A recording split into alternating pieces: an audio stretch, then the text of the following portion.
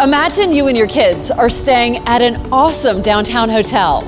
You've just grabbed some lunch, picked up a sweet treat, and did a little toy shopping. As you walk down Main, you realize the library and the Children's Museum are just a few blocks away. And then you get here. And you just don't feel comfortable pushing your stroller and trying to get your little ones across this many lanes of traffic.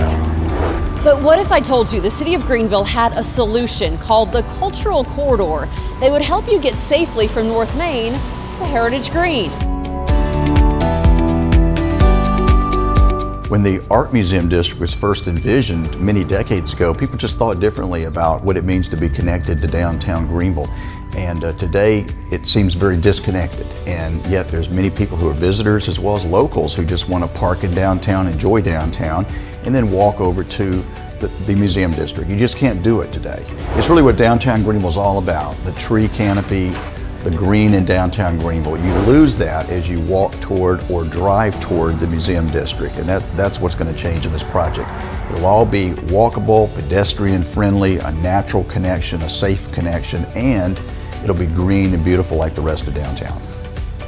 The project is on track to begin in the fall of this year, with streetscape improvements and multi-use paths scheduled for spring of 2023.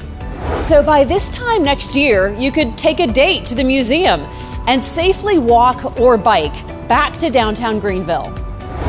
It's a commitment to pedestrian safety and connectivity between our amazing cultural assets and the rest of downtown's entertainment and amenities.